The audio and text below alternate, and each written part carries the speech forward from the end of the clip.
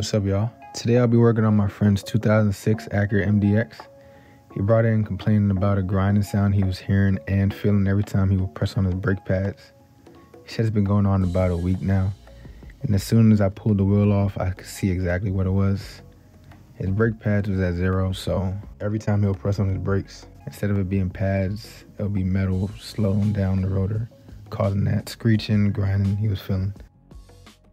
When I pulled the caliper off, I noticed the seal around the piston was ripped, and that's what holds the brake fluid in, so he needs rear brake pads and a caliper.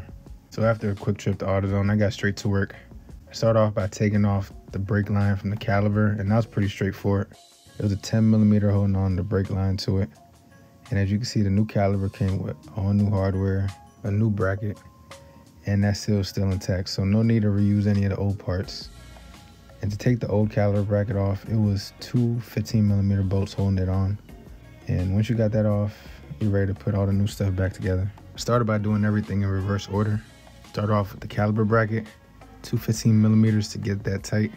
Once that's nice and snug, then you get the brake clips, then the brake pad, then you put the caliper on, then the brake hose back on. But before you put the brake hose back on, be mindful of the two washers it came with. So make sure you have them in the right order when you're screwing it back in. And before putting the wheel back on, I made sure to bleed the brakes just in case there's any more air left in the system, since we did swap out the caliper and open up the system. Once that's done and you feel like your brake pad is solid, put the wheel back on, put the car back down, and get ready to take it on a test drive.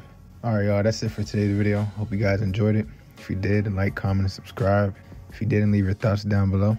I'll catch y'all on the next one. Peace.